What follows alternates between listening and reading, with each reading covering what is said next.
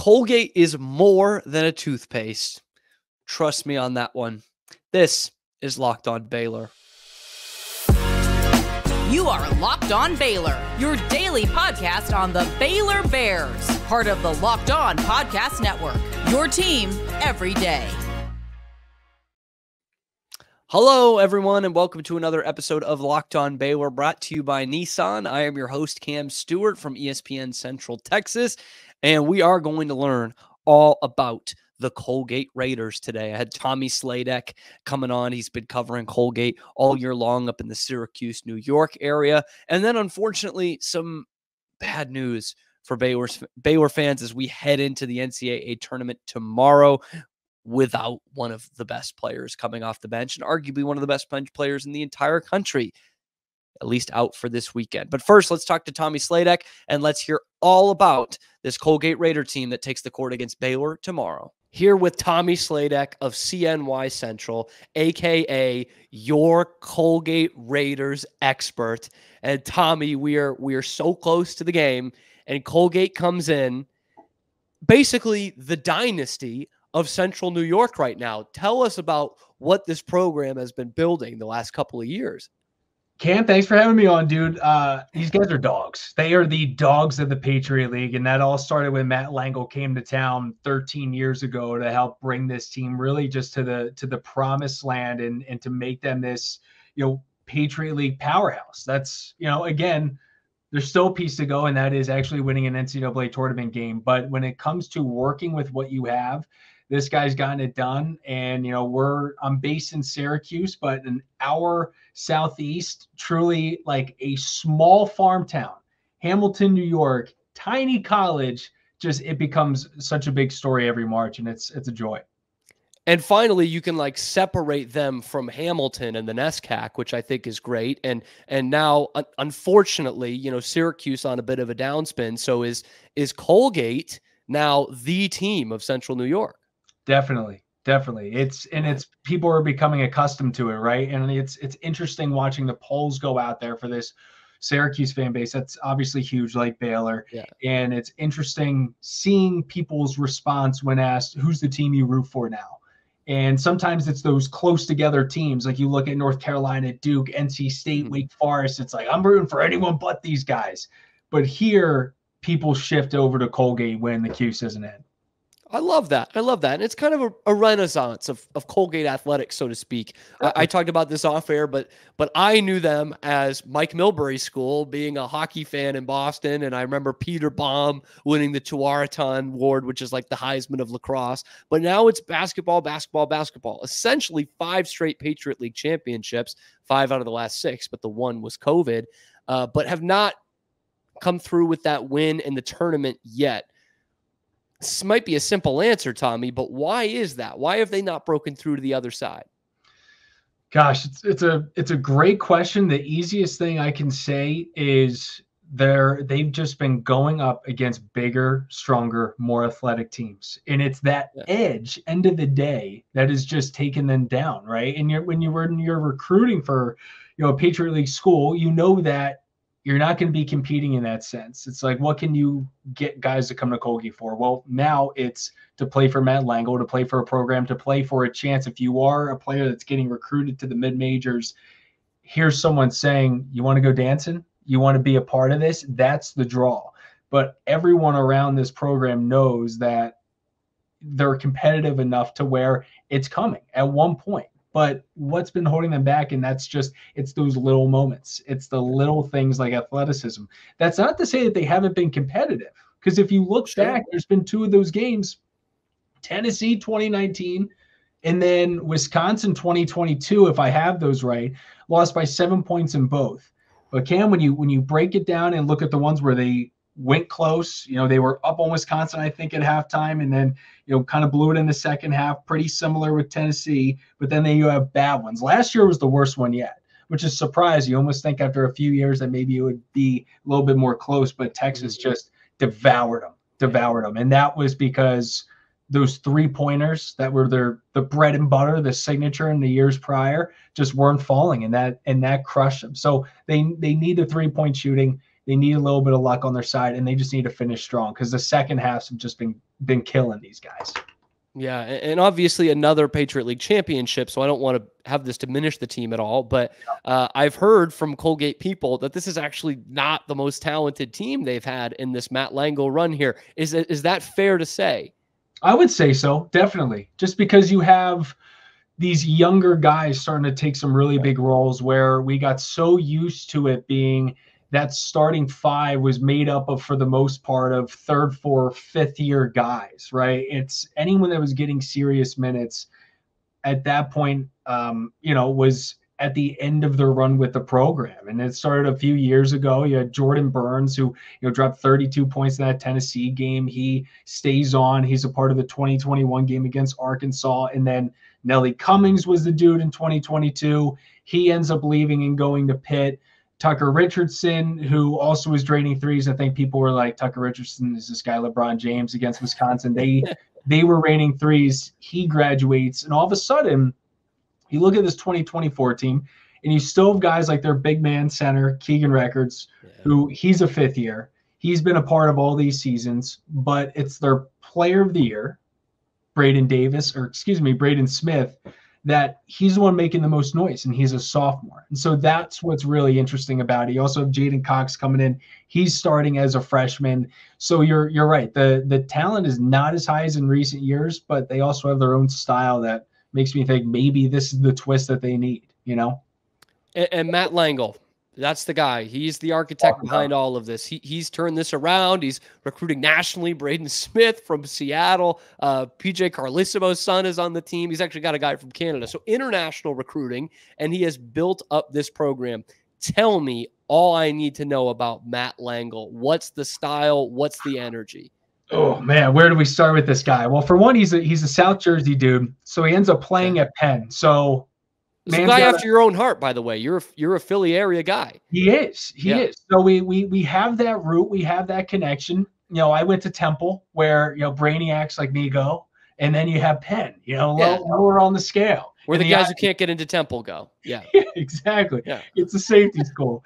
But so he goes to Penn, plays there as a part of an NCAA tournament team under Fran Dunphy. He ended up coaching under Fran Dunphy at Temple, and then comes up and gets his opportunity at Colgate. And this is the type of dude where you watch his teams, and this is year in and year out, Cam. They are so disciplined. They are, and they're so comfortable. They just seem so cozy and at peace with their role on the floor at all times. And it's a reason why that they've not only just become a Patriot League power, but because the games that they're able to keep close is they don't look afraid. And if you go and you get these two teams on the court for the first time, you might look at Colgate and be like, this isn't exactly your D1 powerhouse looking guys. A lot of the times they're undersized, or they just don't have that look to them, but they play with so much confidence. And that's what Matt Langel instills with them. And he's very serious about how they take it.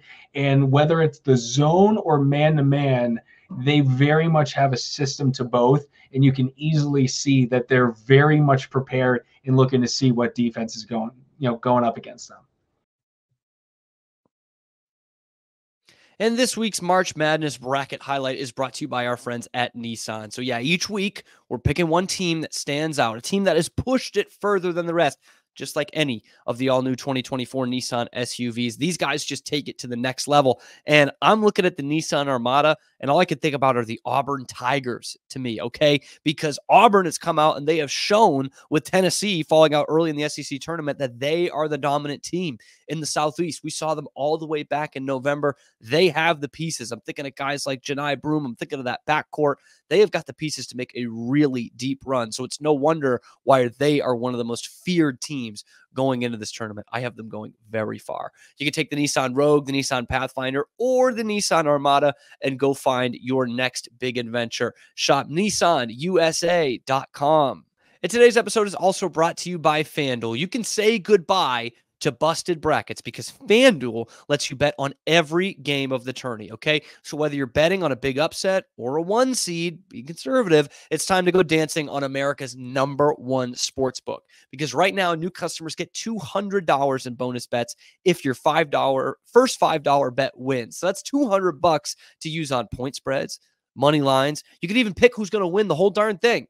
Just visit FanDuel.com/lockedon and bet on all the college hoops until they're cutting down the nets in Phoenix. Once again, that's FanDuel.com/lockedon.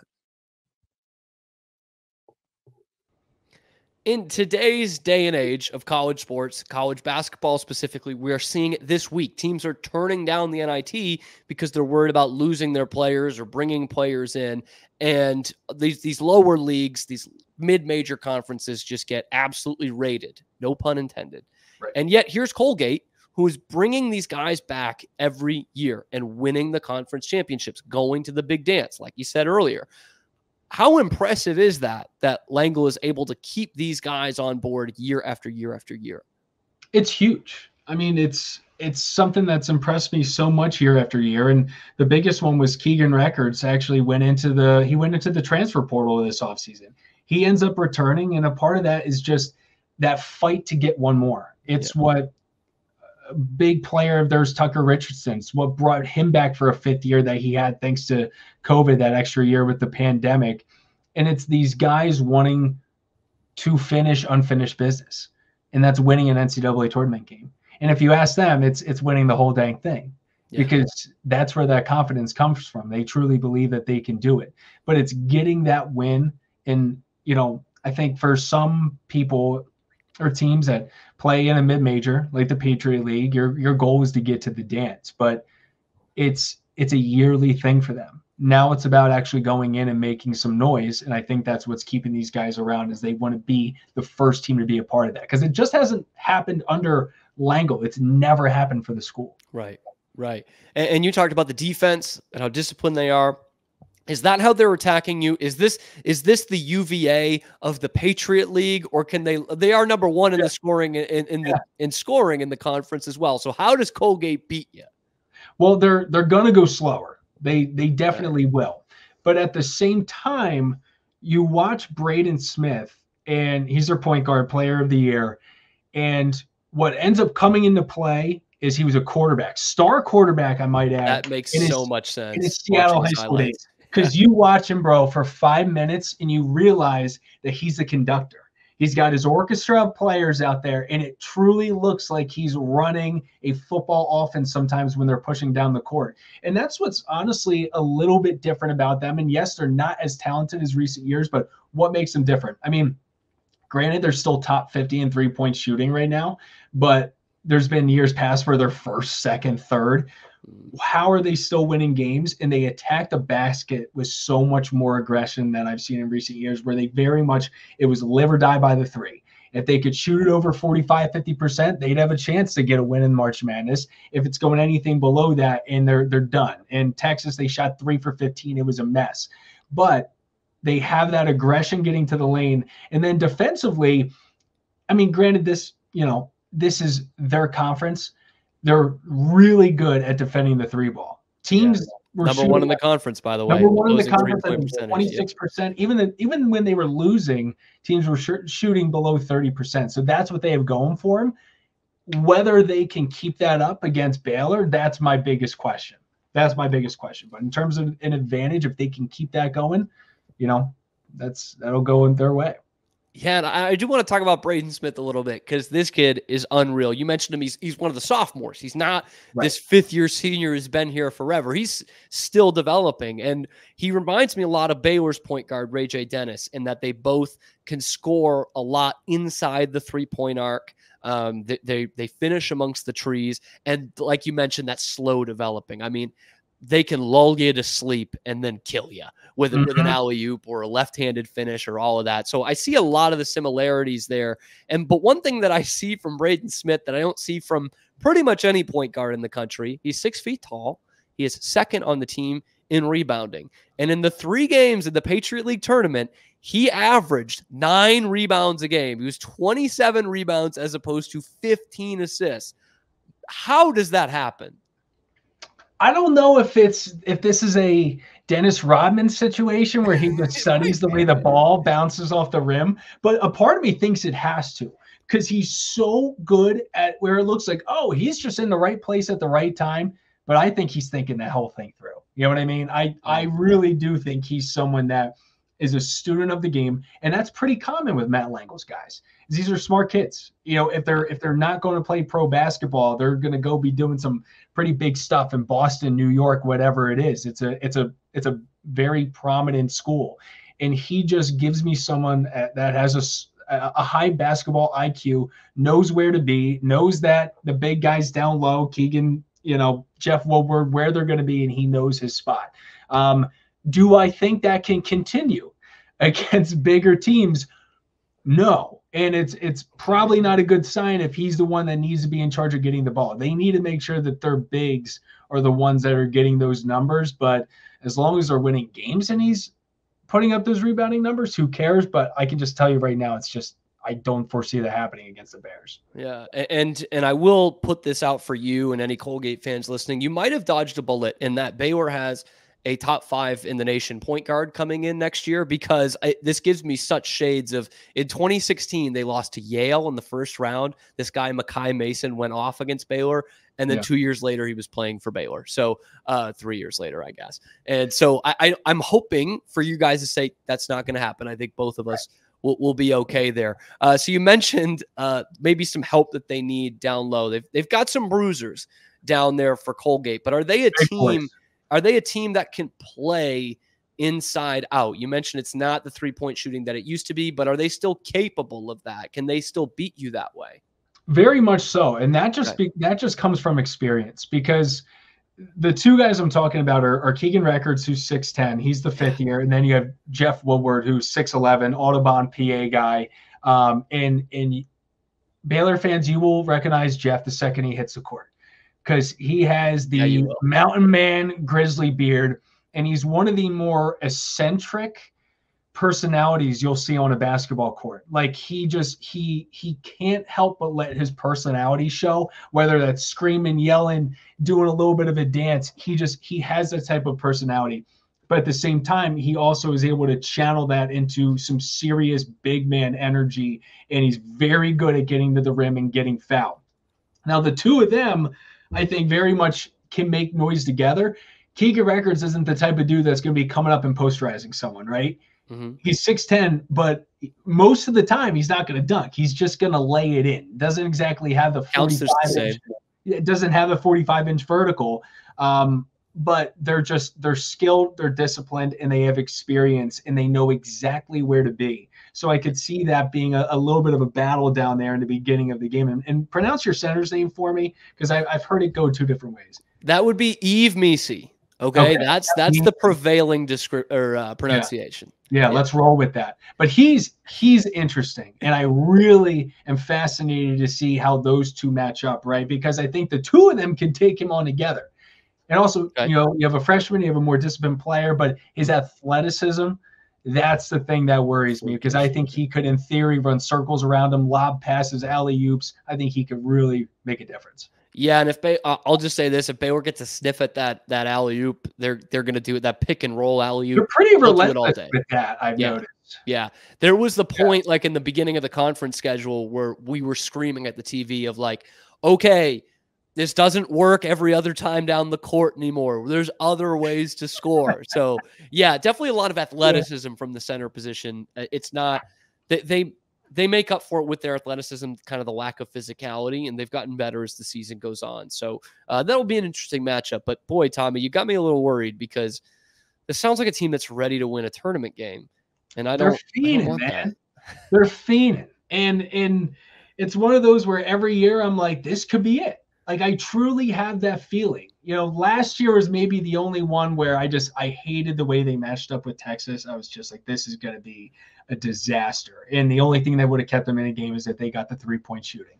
And like I mentioned, 3-point shooting isn't up to par with previous years, but I do still think that's needed to even put up with Baylor. But I'm definitely curious about the Jalen Bridges of the team, right? because I think guard-wise the size is there. You know, I think Woodward and Records can handle things down low. To me, it's always that 6'7" to 6'9" power forward that could just do them in. Gotcha. I got 2 quick fire questions for you, Tommy, before we let you go. First, I need your prediction on the game. And second, I need what brand of toothpaste you use. Okay, here we go. Let's go number 2. You guys heard of Crest? It's a big one, begins with a C. No. Okay. Yeah. Talk about a homer, man. Every March, we do one of these shows, and the Colgate question, and the toothpaste question always gets asked. But I can't, as someone that didn't grow up around here, that's the way I thought of it.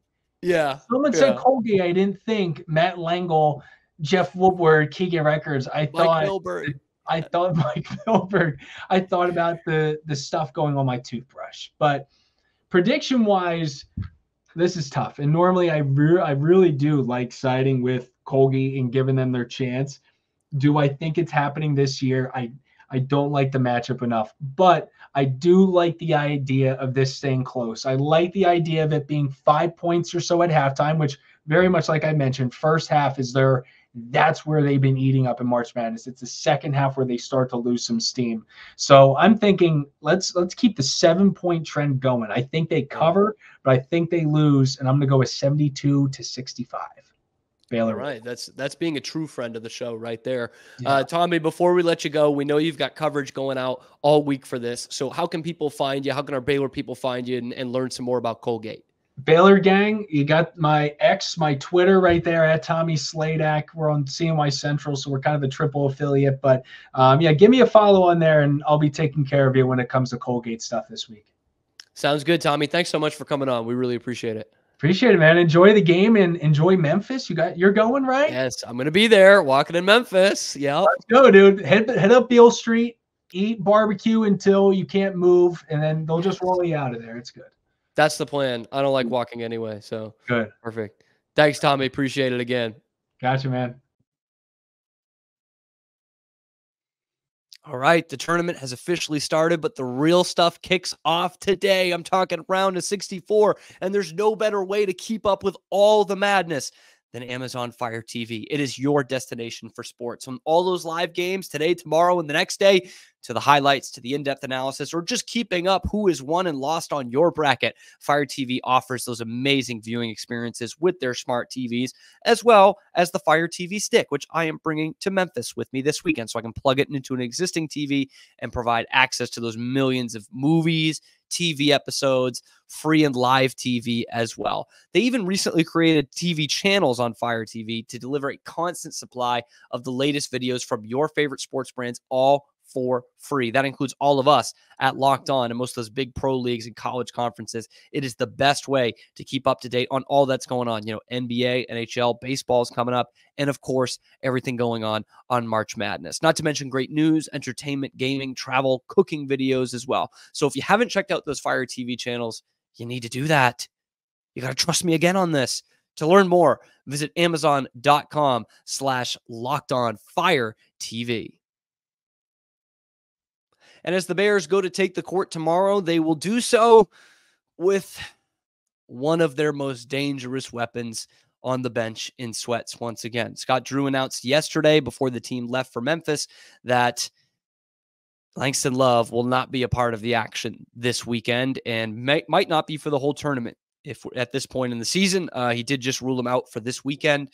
And that is a big blow to Baylor. I think a lot of us were sitting here thinking, okay, we would have liked him to play in the Big 12 tournament, but don't mind getting the rest. We need him. We need him next week, which next week is here, and Baylor's going to have to go without again.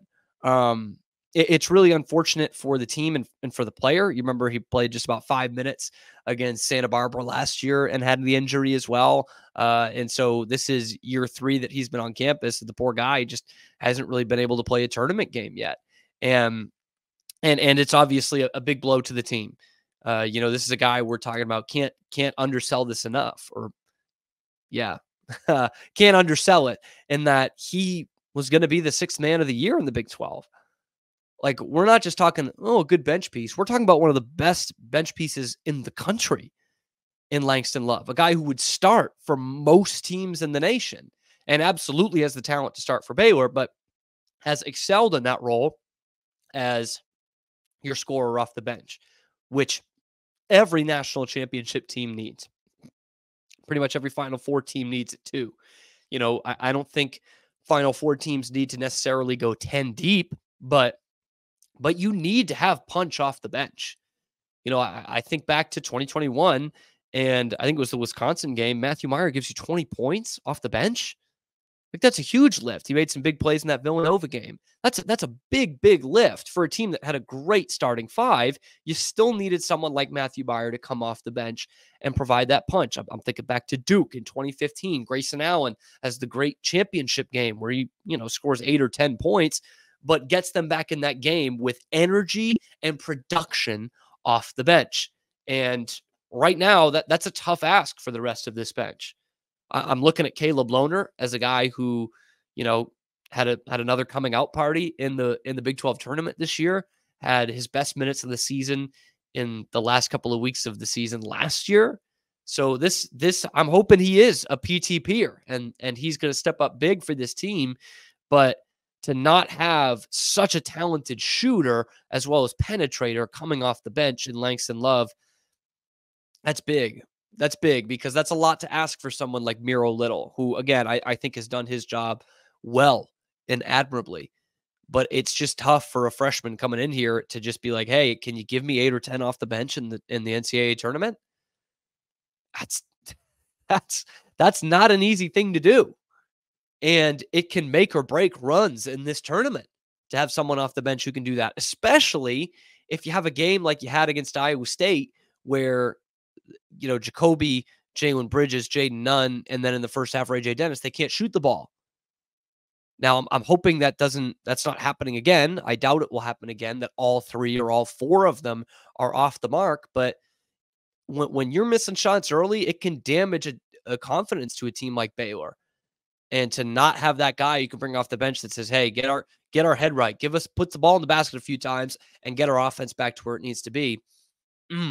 That is a huge miss. And obviously, can't blame the player, can't blame the coach. But it is weird that now 2 of the last 3 seasons, we've seen a day-to-day injuries. I'm thinking of LJ Cryer in 2022 and Langston Love this year. Day-to-day injuries that we heard for months turn into, well, now they're not playing in the biggest games of the year, because that's concerning.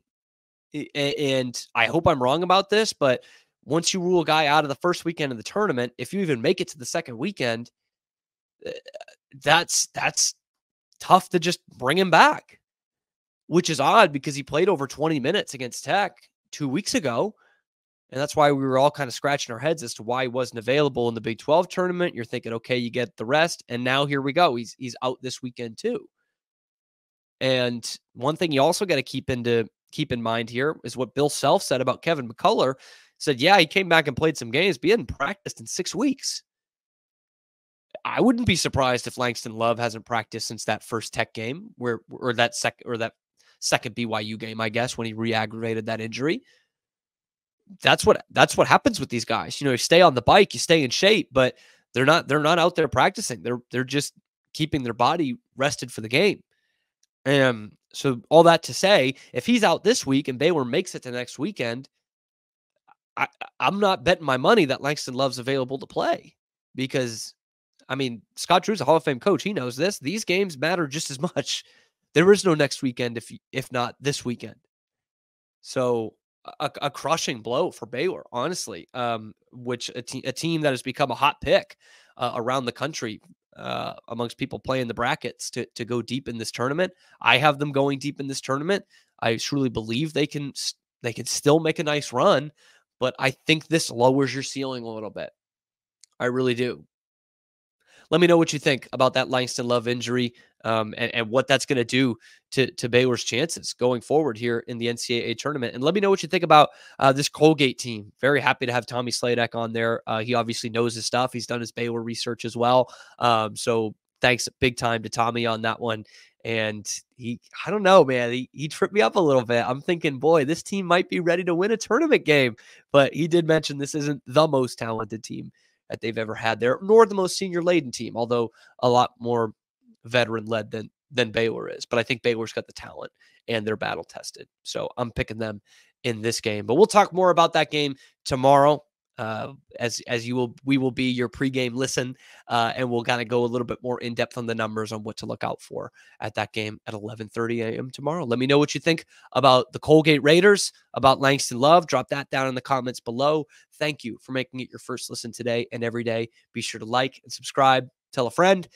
We'll be back with you tomorrow on game day from Memphis, Tennessee. That's where I'll be dropping it from on your favorite show, Locked On Baylor.